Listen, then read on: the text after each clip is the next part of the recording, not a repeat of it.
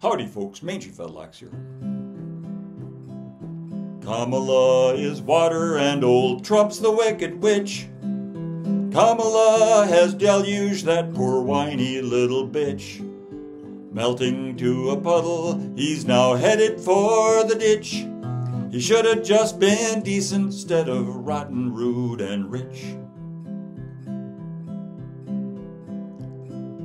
Kamala is water while Trump's a dumpster fire that for years has fouled the air as its flames went higher. To end the conflagration has been good folks' strong desire. Kamala will do that which I fervently admire.